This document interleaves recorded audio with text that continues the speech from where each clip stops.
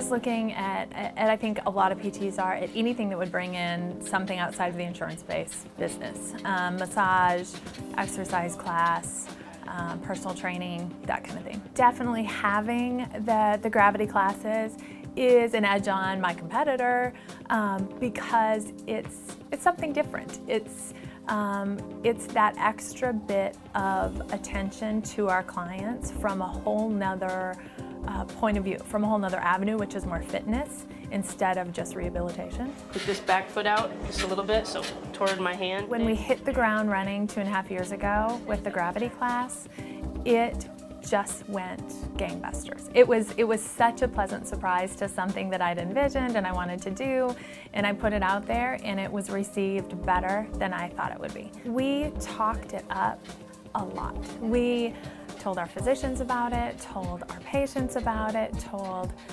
people that live in the neighborhood about it, and had the instructors here, had the machines down. They came to see the clinic and see what we did with it, but we got as many people on as we could, and we're like, try this. And they were signing up and putting their deposits down that night. And those heels all the way through, all the way through. There you go. I think we get a lot of crossover where people are coming, they do one and then need the other, or they need one and they see it and do the other, as far as being a patient and wanting to try a gravity class, or being a participant and then something happens. Up on those tippy toes. I can think of offhand, and this was 2.5 years ago, at least 5 people that weren't patients, and either they or their son or daughter or their spouse or somebody else became a patient.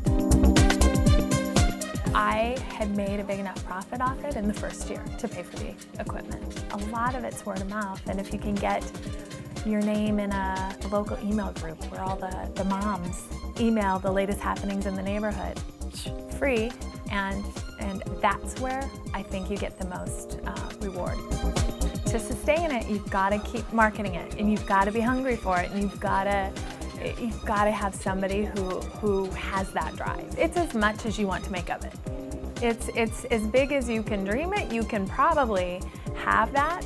You just have to kind of create the avenues and be hungry for it.